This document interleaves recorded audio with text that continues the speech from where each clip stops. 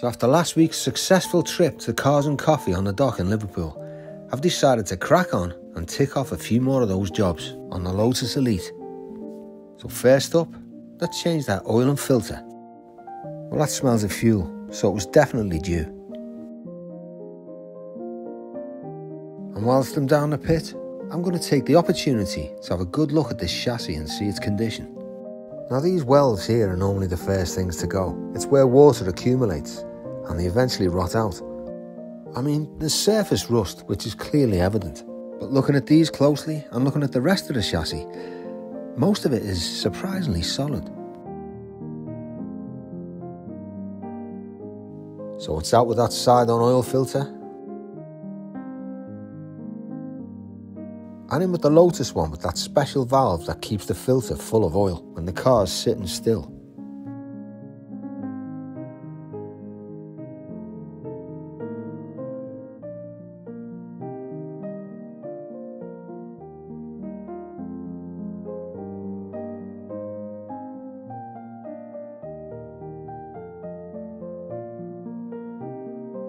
And it's in with some quality 2050 oil.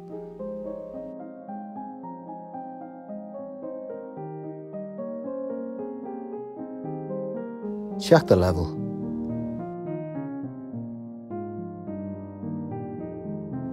And we're good to go.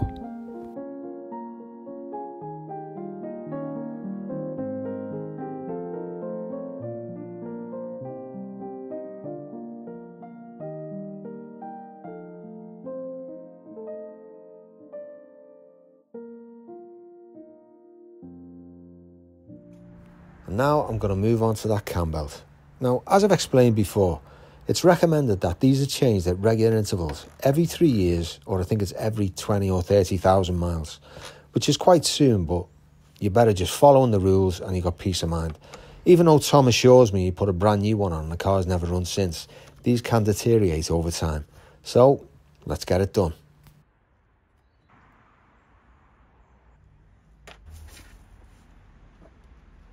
And although this bonnet's fiberglass and quite light, it's still no fun doing it on your own.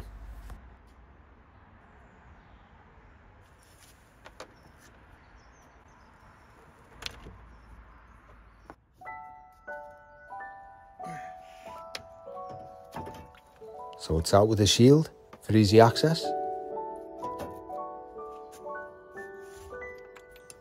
Then out with the number 1 spark plug.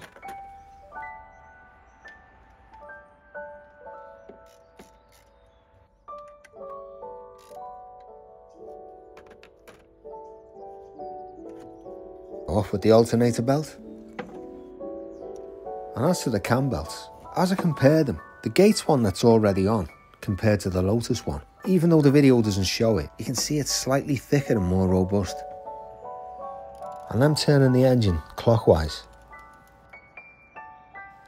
I insert a screwdriver into the number 1 plug hole, and all your marks are lined up, top dead centre, both pulleys lined up. Also check the reverse mark, which it has on this. Now I know there's 2 marks, but the previous owners marked them in red, so they line up. And the mark on the back of the distributor pulley, which is also lined up himself with the edge of this aluminium. Then you can feel with the screwdriver that the piston is at the top of its stroke. I don't know what these lines are for on the belt, but these seem to line up with the marks on the pulleys. But I'm going by the marks that I know. Undo the tensioner. Now, I'm going to be a little bit controversial here. I've had this round twice now and I've checked and double checked this belt, and as far as I'm concerned, it's literally brand new. So I'm going to take the decision, I'm going to leave this on. I'm not saying you should do this, I'm saying that's me and that's my prerogative. But the belt was always a little bit sloppy, so I'm going to make sure it's tensioned up properly. I'm also going to take this opportunity to put a new alternator belt on, because this one's stretched.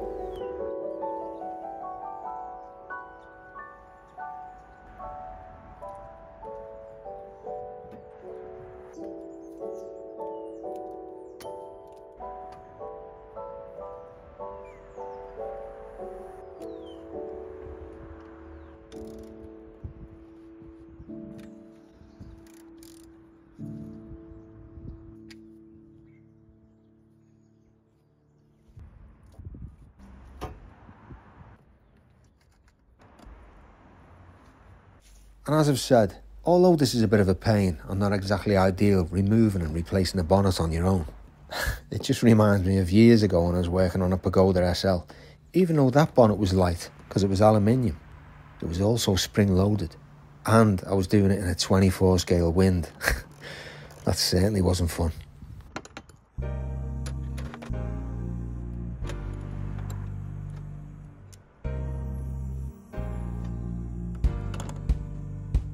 So with that done, I'm going to take the car on its longest journey yet. So I'm going to pop over to Chris Foulds over in Huddersfield to see what he thinks of the underneath and to get an appraisal from a true expert. And of course, typical spring weather in the UK.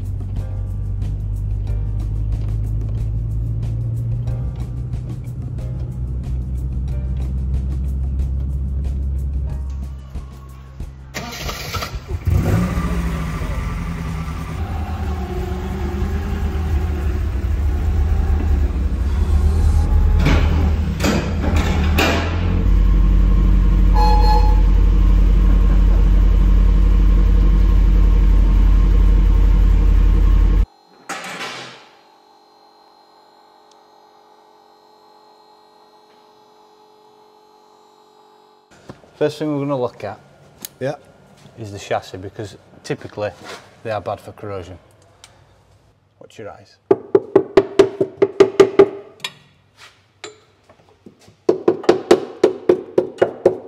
Yeah. Looks a bit thin, doesn't it? Yeah, we've got a problem there. If you look up there, can you see where it's... Oh yeah, see when it's starting to go through there. Yeah, it's very thin. Now, I got it up a few days ago and I noticed this shock was basically pissing out. It was pissing fluid, you know. I mean, the shocks look like they've been there since the car was new, don't they? Look at the state of this one as well. Stone Age, that, isn't it? These were Armstrong shocks originally, weren't they? Yeah. Yeah. And I believe Colin Chapman at Lotus was so meticulous and fastidious. He used to drive them mad at Armstrong because he used to check through so many and go, yeah, that's the right one, or these aren't the right ones. Yeah. And each car was individual and hand-built, so, yeah. So are we going for aftermarket ones on that? What about these? These are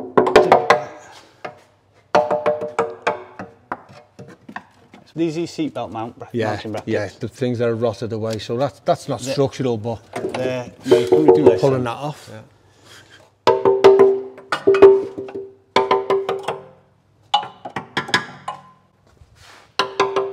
To be honest, they're not too bad. Yeah. Yeah, I'm quite happy with that. I mean, they've got a lot of surface corrosion. Yeah, but it'll buzz off and it'll clean up and you can paint them. Yeah.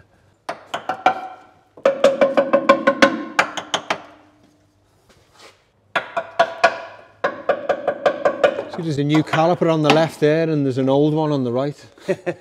Yeah. I mean, why not do both of them? You typically want to do things in pairs. Yeah. Especially with the brakes. We've got some corrosion on this arm here. Oh yeah, I can see that. That's I actually saw that when I first bought the car and I thought, that doesn't look too hot. Yeah, no, that's strictly an MOT failure, is that? And these fit through here, yeah? Yeah, just a bolt through there, anti-roll bar. Yeah, anti-roll bar. You do a new one of them, couldn't I? No, the bar's okay. The bar's... Yeah, but look at the play in them. We've got play in the bushes. Yeah. And typically, these bushes here are gone. But the bar itself, when you take the bushes off, will be okay. Yeah, but sometimes when you spend a week, you know, buzzing the bar off and painting it and all the rest of it to look nice, probably best just buying a new one. That's up to you. Yeah. What about these, Steve? Don't they go here? The chassis at the front has just got surface corrosion. Yeah. I'm surprised. I thought these would be rotted through, but all the wells are all intact and it all just looks like surface rust, like you say. Yeah, no, it's all surface corrosion on there. Little bit of a leak on the rack there. The rack boot's split, isn't it? The track rod ends actually look new, don't they? But they look so corroded on the surface. See the rubber on that looks like brand new, doesn't it? Yeah, they've been on a long time though. Yeah, you say that again. Chris was saying before, Steve, that these bolts as well need to be taken out every so often and cleaned up and greased up and put back together again, because they tend to seize. And I was saying to him, I remember the Scimitar GTE had a similar thing. was a similar design, you know, and every 3,000 miles or so you'd have to do the same thing. And it was just a really bad design. Not if you enjoy working on the car. But I don't.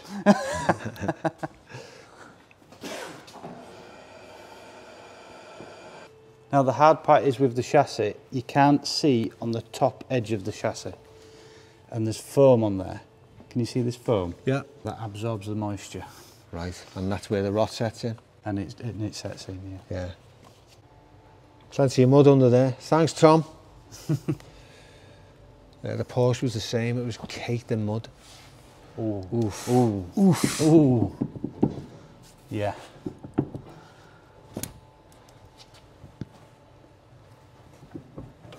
I'd say that was on par with the worst I've ever seen, but it's a different setup on these, isn't it? We haven't got to the other side yet.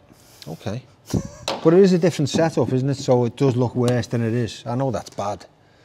Well, they don't have an upper suspension arm, and it uses the drive shaft as the upper suspension So if the arm. UJs are worn out. So if you get any wear in the universal joints, Yeah. and the wheel bearing tends to suffer, hence you get that play. So that plays in universal joints and your wheel bearing. Yeah.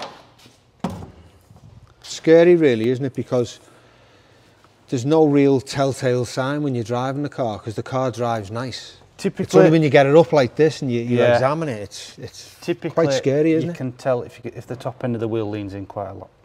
You can see it when it's sat stationary. Yeah. Well, they are kind of like quite that, bad. aren't they? They are naturally Don't know whether slightly that was tracking or some what. negative camber, yeah. Yeah.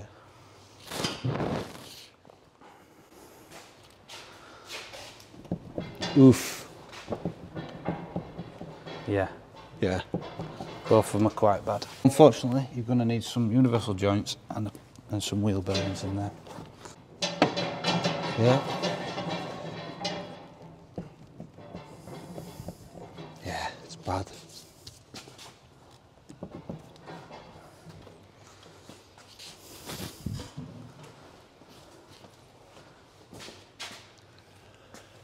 So they're the two most common problems Yeah. with one of these, is the chassis and the suspension. At So the back. it's body off really, isn't it? To repair that and to do it right, yes.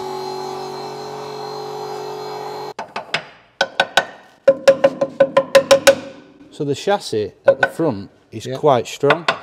All we've got there is surface corrosion. Yeah. We've got surface corrosion on the brake pipes, but the chassis is the main thing. It's quite strong.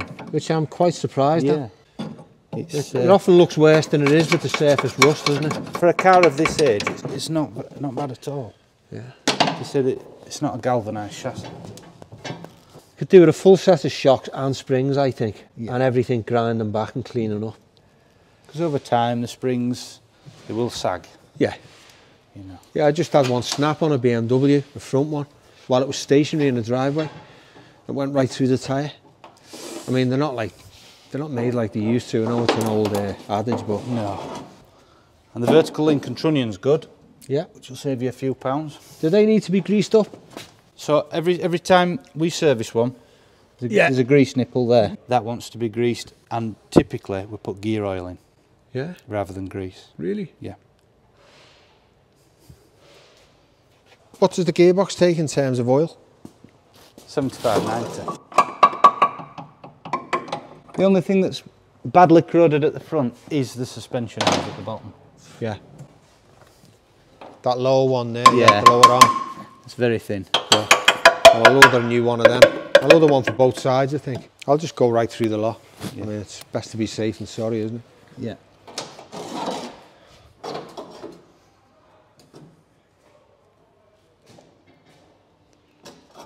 The list is getting bigger, Chris. Throttle cable, Yeah. you'll have to put your bracket back to how it was previously. Oh yeah, it's a bit of a Frankie's monster, as we say. And the new fuel line assembly. Great. Because all mine are frayed and botched up, and Well, it's crucial because it's on top of the distributor, isn't it? Yeah, yeah. And it can drip It can- fuel, can and drip on it's like a fuel down potential there. fire hazard. And rubber is being affected by modern fuel, Of course it is, yeah. I never thought about that. causing a lot of problems. Yeah. Yeah, in the carburetors as well. Yeah, Yeah. it's terrible stuff. Mainly with rubber bits, isn't it? Yeah, yeah. Yeah, I mean, we've been through it quite comprehensively today. Yeah, Steve's got a list. Yeah, you're going to I'll get the list together on Monday. Yeah. Do you want me to price it up for you, or just? Yeah, absolutely. Yeah. Price it up. And some of the availability and how long it'll take and that. Yeah. And then when it all arrives in, just if you could post it out to me, or I can come and get it, whichever. It's not a problem. Yeah, but there's quite a few bits to get, isn't it? But you were saying before, it's all the usual bits that go on these cars, isn't it? You weren't surprised to see any of it? Not at all. I mean, I could have written that list out before you came. Yeah. If you'd said I've got an Elite and it's original, yeah, I could have virtually written that list. But Chris, there was a few things that I was surprised at. I thought the front suspension, I know like the lower arm was gone on one side. Yeah. But the front bits where all the wells are, I thought all them would have been gone, but they were all pretty. You've been lucky in that respect, because quite often you would get failures in that area. But the critical area is that back cross member. Yeah. And because it corrodes from the top where the sound deadening is, off. You can't see it, so you've got to take the body off. Yeah. Well, you can advise me on how to take the body off when I get to that point. Yeah. All right, Chris. Right. Top man. Thanks okay again. then. Really Cheers. appreciate it. See you later. See you later. But before I take leave, I managed to talk Chris into showing me their age-old method for tuning customers' cars using an original antique mercury-filled manometer. But first, he checks the car's timing. What's the timing setting to these, Steve? 10 degrees. Before or after? Before. So that's currently running at 16 degrees. That's wet. 6 out, innit? Smell nice, these old cars, don't they? Yeah, damp.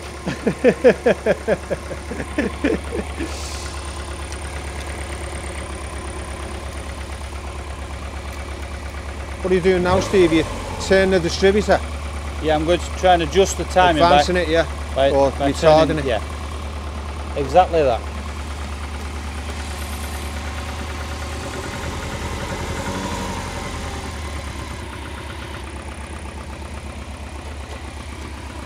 That's now set to 10 degrees. Yeah. This is where we put the adapter for the manometer. Right. Pulls the vacuum.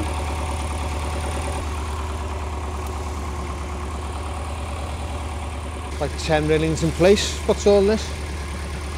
I'm getting everything so it's set to a neutral position. So yeah. So when we start adjusting, we know we're going from the. This is a nice starting point. Yeah.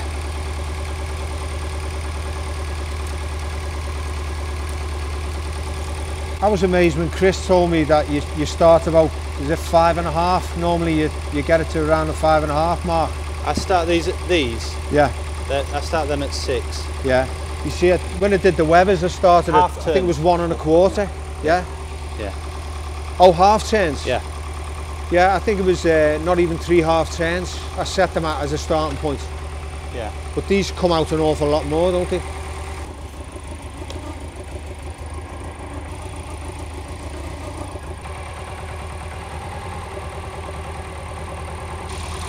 So the idea is we want these as level as we can get them. Yeah, yeah, I can see it. It's really levelling up, isn't it? It's almost there. So you're going into Richmond and out to Lean. Quite crucial, they're quite small. Oh yeah, you have to kind of adjust them and weigh. Tiny little adjustments. Yeah. That's looking good. It's lower than I'd like. Yeah. But wouldn't you like compensate for that with your idle screw? Yeah. Just give it a minute just to kind of settle down. Let it settle, yeah. Yeah. What I would suggest now is we're getting it somewhere fairly close. Yeah. Is we'll go on a road test and then put it Clear back the on plugs. here. Yeah. And see what it's doing. Yeah. We don't know what the internals of the engine are like. Mm-hmm. You know, what are your compressions, what are your valves sitting like. We need to make sure everything else is okay. Yeah. So you start with the time and then this, and then you check everything else? You've got to start with your ignition timing first, yeah.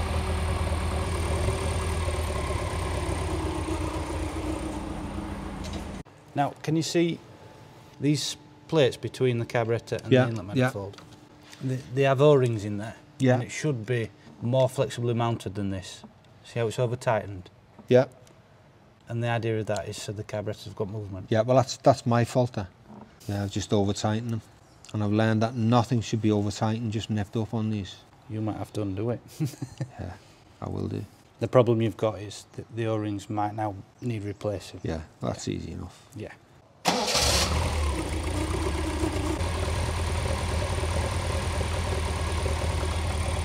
I'd ideally like it to come down faster.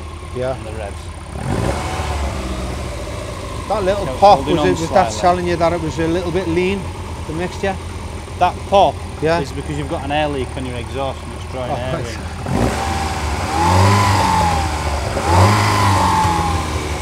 And it's popping, you can hear it.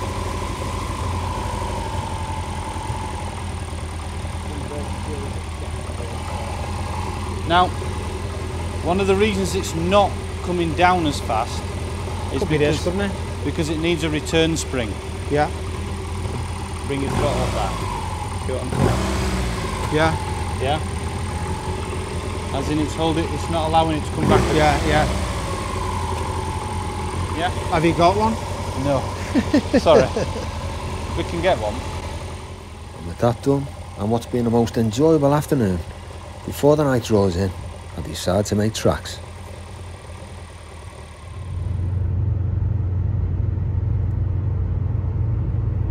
Okay, so I'm just on my way back and the car just isn't happy.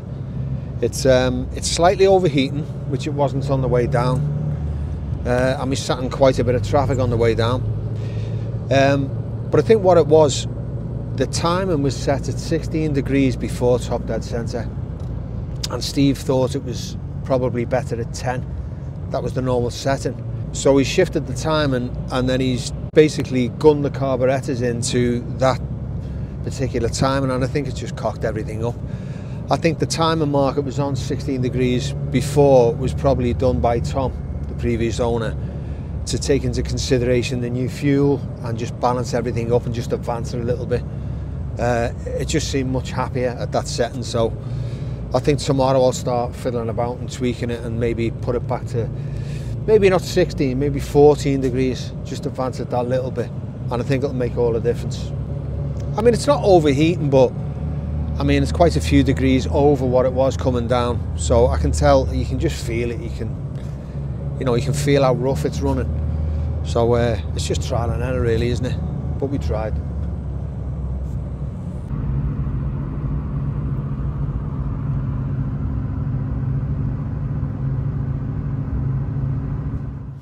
Okay, so here we are, it's the next day.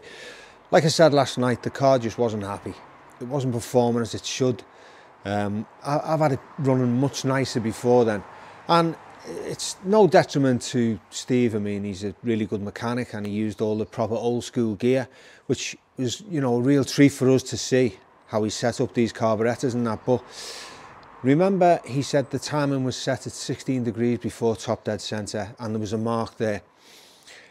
I think Tom was very astute and he's done a lot of work on this car, and I think there's a lot to be said for people who know the cars. If they've worked with them for a while and they've kind of got to know the car and its idiosyncrasies and its little nuances, whatever, you kind of know what's best for your car, like you do for your kids. And, you know, I just think, no detriment to Steve, but I think if he had more than an hour on the job, which is all he had to get off, he probably would have followed the job through and got it running nice and realised that the timing settings, I think at 16 degrees before top dead centre, are probably about right, because it's where the car felt happy and it was nice and smooth and the mixture all seemed great and that. So it was just spluttering and just not happy at all.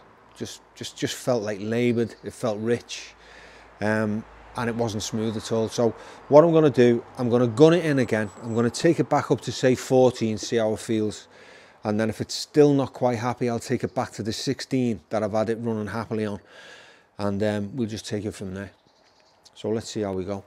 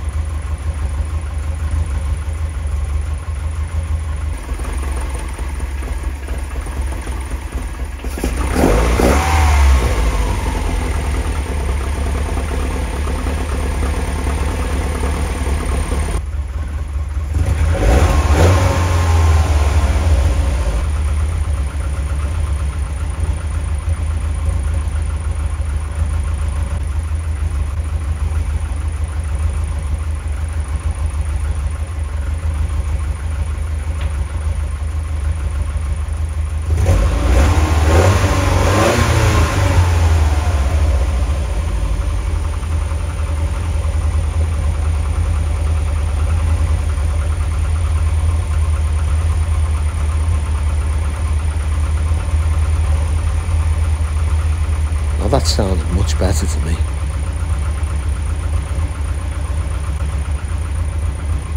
I forgot to mention, when I was there yesterday, both Chris and Steve slaughtered me for not changing the timing belt. So, while it's all off and the bonnet's off and everything's out the way, I'm going to bite the bullet and I'm going to do it, even just for peace of mind. So it's off with the crankshaft pulley, off with the tension on the belt. It's like Groundhog Day, this. Round to top dead centre, checking all your marks, all good, and off it comes.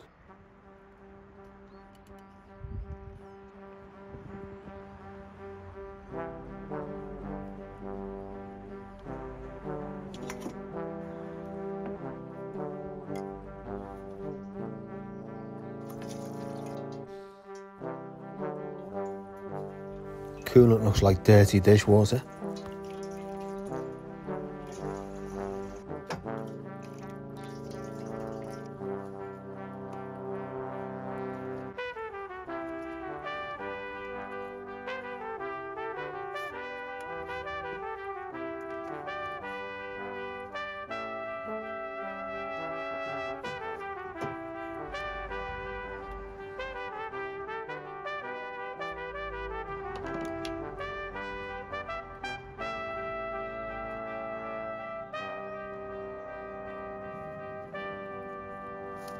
Careful to keep the tension at the bottom. And on it goes.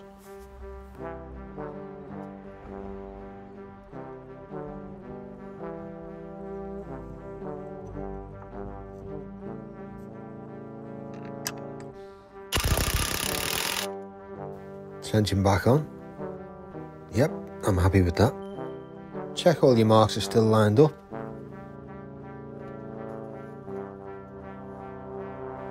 And this should be pointing to the bottom. Lock it up. All good. Top it up with some nice fresh antifreeze.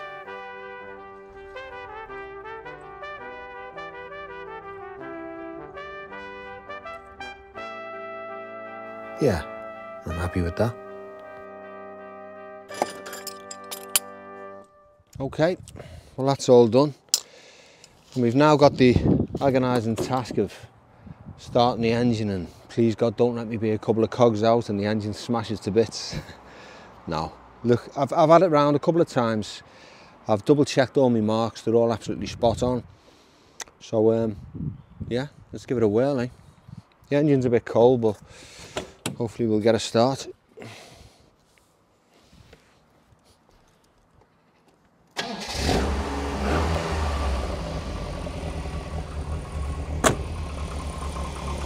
Sounds nice.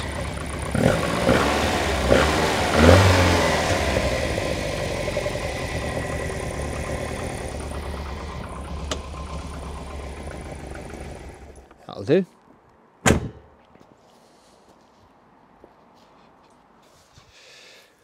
Just take a look at this. There's no splits anywhere. As I say, it's literally like brand new. But I just thought, seeing as how they're all, you know, all the bits off and that, it was probably the best thing to do it just for peace of mind. Yeah, I like the Gates ones.